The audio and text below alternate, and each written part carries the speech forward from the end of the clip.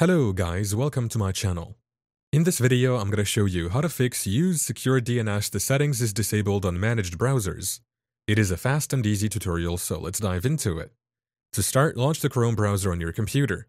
Look at the top right corner of the window, where you'll see three vertically stacked dots. This is Chrome's menu button.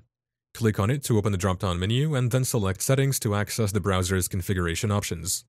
Once on the settings page, you'll find a navigation panel on the left side. From this panel, click on Privacy and Security to access controls related to your privacy and security preferences. Within the Privacy and Security section, choose the Security option. Scroll down until you locate the Use Secure DNS setting. If this feature is unavailable, an error message will appear, stating this setting is disabled on managed browsers. Additionally, the toggle switch for Secure DNS will be grayed out, preventing any changes. To fix this, open a Windows search bar and type Registry. From the results, right-click on Registry Editor and select Run as Administrator.